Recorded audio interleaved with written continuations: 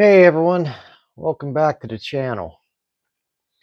Today we're going to talk about why I have so many WPL scale trucks. I've had some people ask me why I have so many. So I went through and compiled a little bit of a list here to tell you all why. But first off, I'd like to ask you, if you haven't yet, to subscribe to my channel. And also, if you like this, please like, please share, please pass the word. So anyhow, the reason why I have so many WPLs is completely by accident. In probably around 2018, 2019, somewhere in that area of time, I bought my first WPL by mistake. So it's this one right here. And I saw it on Amazon or something to that effect. I can't remember. It may have been eBay even. I'm really not sure where I saw it at. Anyhow, I think it was like $39.99, and I just clicked right away because I thought I could use that body. I thought it was 1/10 scale. I didn't realize it was 1/16 scale. So anyhow, I picked it up, and it came, and I thought, wow, this ain't the right size. So I started checking it out, and I got on YouTube, and I seen a few people had been messing with them and modifying them, and I thought, you know what, this thing looks pretty cool. But back at that point in time, you didn't have the WPL store like you have now, and the ability to get the better parts. A lot of the aftermarket parts out there are just, I'm sorry, some of it's just garbage. And but that's what I had to start out with, and I worked and fiddled around, and I got all these parts, together that would work, and I had to grind and file and you name it. It was just miserable, but I got it working.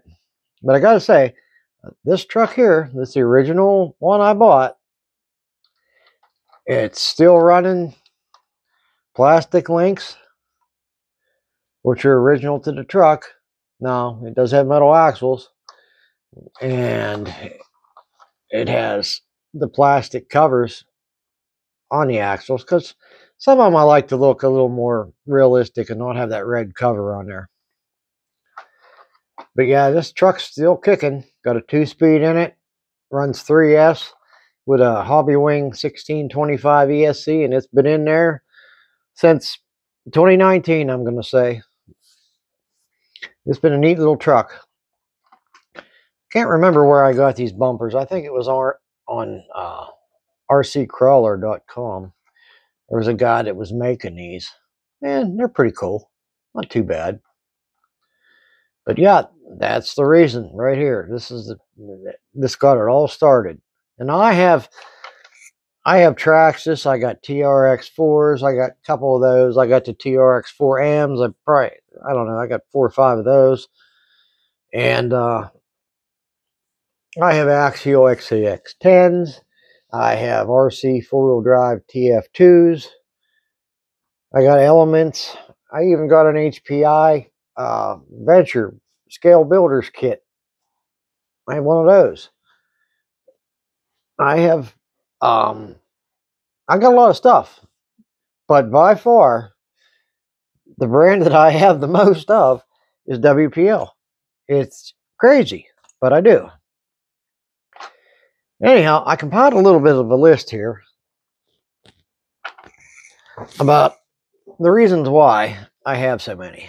Now, number one, they're cheap. They're cheap. They're a lot of fun. Number two, if you're new to RC and scale RC crawling in general and don't really know, if you want to buy a kit you want to buy an RTR. I want to tell you what, if you want to get into the hobby and enjoy it, you're going to find out one way or another. If you buy a WPL kit that has the metal axles and the good parts, assemble one of those kits. Okay, yeah, you're gonna fiddle around a bit to get it together to work right. But I'm gonna tell you what, in the long run, you're gonna really enjoy it and you're gonna learn a lot. And you turn around and you go buy, say, a Vanquish or an Axial SCX10 builder's kit or an RC four-wheel drive TF2 kit. Those kits will go together a lot easier after you've dealt with a WPL. These are great, but they're fiddly to get right. There's a few things on it that I do different than they come as a kit. I think it works better for me. That's all it just works better for me. All right, number 3 reason why I like these. For the price, you can't beat the detail in the bodies. You just can't beat the detail. They have interiors. Number 4. Parts are cheap. Customer service has been great. Now, back in 2018 when I bought mine, I don't even remember where I bought it. There was no such thing as customer service back then. Parts, they were hard to come by. Pretty much you had to buy another truck to get something that you needed, basically. Nowadays, they have the full store, and just about everything you need is on the store as replacement parts, upgrade parts. The customer service, I haven't really had too many issues, to be honest with you. I think the last issue I had was with my my little WPL Mini. When I got it, the battery door here, I can't even get it off. Anyhow, when I got it, this little tab right here was broken off, and it wouldn't lock in place. So I emailed them, and they wanted me to send them a picture of the part. So I did that, and a couple of weeks later, I had a brand new one here, and that's the only issue I've had with them. I've contacted customer service for different reasons in the last couple of years, just general questions, and they've always gotten back to me with an answer quickly. So yeah, their customer service is really good nowadays, anyhow. And so I'm going to go on to number 7 now on my list. Shipping is great from them. It takes a little bit. It's usually around 2 weeks to get what you want from China, but it's a lot quicker than Banggood, AliExpress, and how it's packaged. It comes in a really thick cardboard box. There's never any damage to anything I've gotten from them. No, I've gotten a couple rigs from Banggood and AliExpress. They come in the package basically that they're displayed in, and they ship it in that package. And there's been times when I've gotten stuff that's been smashed, just smashed, and then now they're good about replacing it, but then you got to wait another month to get it. Where you order from WPL to order a WPL truck or parts, it comes in roughly 2 weeks in a super strong box that doesn't get smashed in the shipping process. So that's another great thing. I mentioned this, I think, in number Yeah, it's number 2. These things are great for beginners. And I'm going to say it again. They're great. Number 9, a big thing that I've learned and I like about WPLs is parts interchange. Takes a little bit of ingenuity, but parts interchange. So here's my WPL C54 here. All right. I put the single speed transmission out of the C34 in this. And how I did it was a little bit different than other people have done it. Those little tabs, I cut them off, and I believe it's, yeah, on this end. I cut the tabs off on this end. And I used a long drive shaft and a short drive shaft. And it worked great. I've seen people do other ways. This is how I've done it. And it works great. Now, here's another instance of interchangeability. This is a new C74 Jimny that I'm working on right now. I wanted to have a video about this today, but I didn't quite get there. But I have the 2-speed in this, and I have it 4-linked. So, yeah, it came with the counter-rotating gearbox with the 370 motor. I like the 2-speed better. So, yeah, but it bolts right in. Mounting holes are there. All you have to do is, and there's 3 different, I've noticed another thing they did with this is great. There's 3 different locations here. So you can move this up or down. Well, this will fit in the body all the way up. So you have great ground clearance with this transmission in there. It's really good ground clearance. I think it's about the same as the factory transmission in it. If you could see, but yeah, it tucks up in there nicely. Whereas a 2-speed transmission in, we'll say a WPL C24 or C14. We'll grab the C14 here. I have a 2-speed transmission in this, and yeah, you can see it. It hangs down pretty good. Now I've seen guys take and cut the interior out and raise up the transmission. Now that's great. You know, I'm a scale guy. I like having my interior, so I do more trail running and less competition type rock crawling than I do. I do more trail running with these trucks. So my biggest goal is to have these trucks looking realistic when they're running. You know, when you're watching them drive, I like to see them look realistic. So I have nothing against, you know, you're going to cut your interior out. Hey, that's great. That's not for me. I like having my interior. I like the scale looks. So we're on to, let's see. These things are easy to customize if you're handy.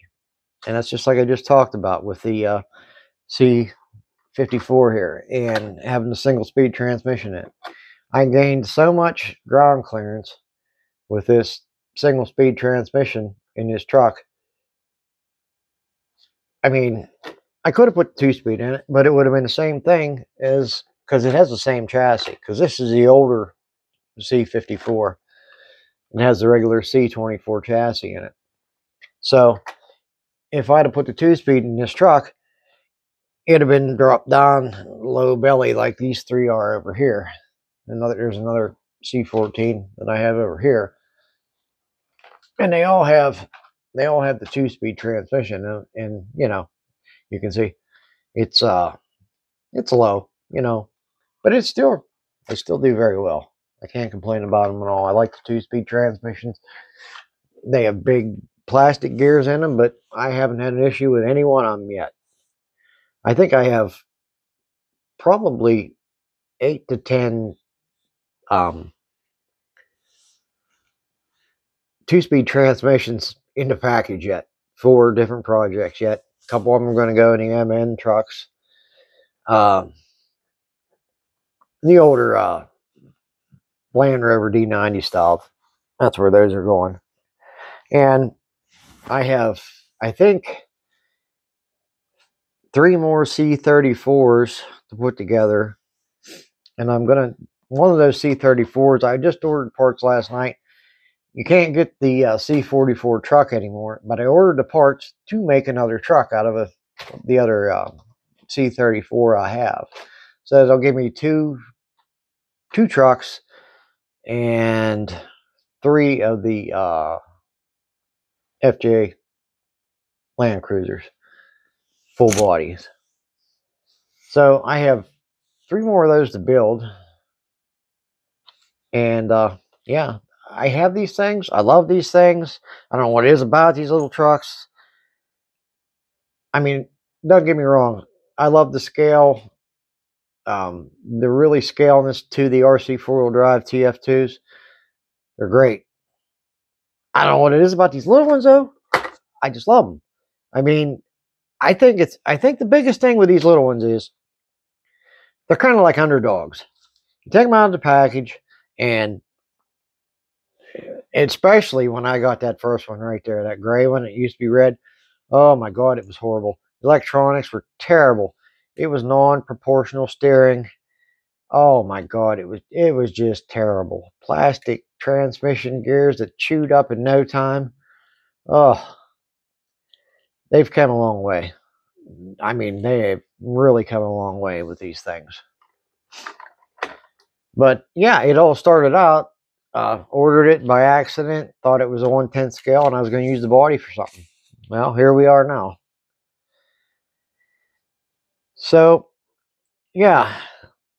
And the last reason I have that seems to be the pros of these trucks is WPL seems to listen to their customers. They seem to pay attention to what the customers want, what they're saying. I've seen that over the years with them. So right now, I'm going to go over the cons. Why I don't like, what I don't like about these WPLs. The 5mm hex on the wheels. Come on. It limits the wheel and tire choices dramatically. Now, there's been some people that have come along and they've made. I don't have a 3D printer yet, but there's been people that have come along and they've sold 3D printed wheels on eBay, and I have quite a few sets of them.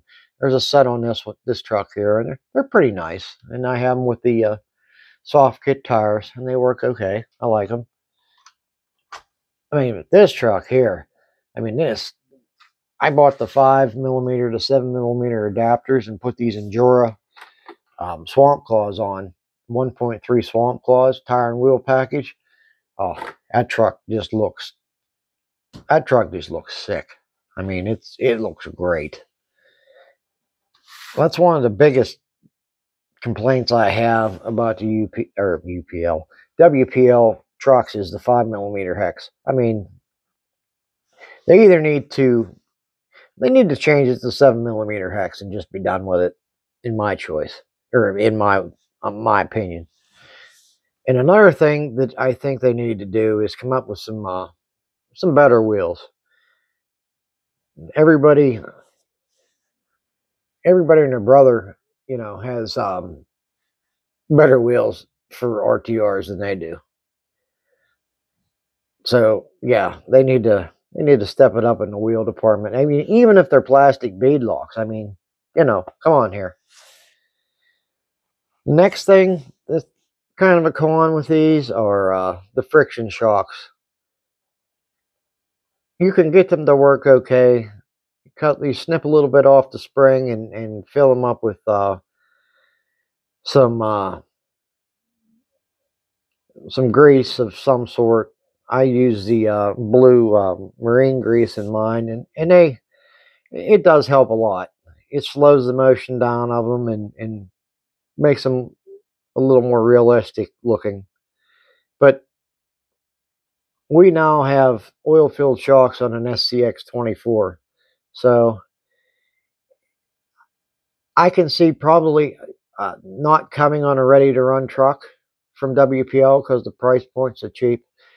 But I think it should be a upgrade available in the store, an oil-filled shock, in my opinion. Now, the third con that I have for the WPLs is there's a limited aftermarket support for these trucks. And what there is usually isn't that great, but it is getting better. But it's still not up to par with other brands of RC aftermarket goodies. Next con is the ready-to-runs still aren't as good as others, but they're way better than they were in the earlier days. I got to give them that. And another thing that I think this is another con that would be a huge benefit as an upgrade that they could put in their store is metal gears for the RTR transmissions. I'm talking for like the ones that have the 180 motors in them and the plastic gears. Then you really need to up the game with that and offer replacement metal gears for those. That would make a lot of trucks. Those transmissions sat really high up in the chassis, so that would give great ground clearance and more durability for an RTR, in my opinion. But yeah, that's my reason. That's why I have so many WPLs. The weather hasn't been cooperating with me and my work schedule. They're not syncing up. I want to get the running videos of the MN82 modified and the MN82 stock. And I also want to get a video out from the new TWS CJ7 that I got. And hopefully this weekend I'm going to get videos of this out running. Since it's already, the only thing I have left to do to this Jimny Samurai is wire it up. I need to put the ESC in it and put the receiver in it, bind everything up, get everything synced up, and it's ready to roll. I do have the longer drive shafts on the way for this, but these will work for now. They're not going to fall off. But yeah, if you want to 4-link your Samurai, I'm going to put a video out on how to do that and give you the links you're going to need to do that and the parts you're going to need to get it done. Really wasn't that hard of a job. I thought it'd be a little bit more harder, but it really wasn't that hard. It took a little trial and error, but I got it. But yeah, that's coming up too. I'm going to give everybody some dimensions for the lengths of the links. And that'll be coming up, well, probably in about 2 weeks. Because I got to get caught up on these videos of running video that I've been wanting to do, but the weather hasn't cooperated with me. So, yeah, that's what's coming up. And I'm glad y'all check me out. Like I said in the beginning, please subscribe. Please like, share, comment. It helps me grow. Like I said, I have a lot of stuff coming, and I hope y'all can watch. Hey, y'all have a good day, and I'll see you next time.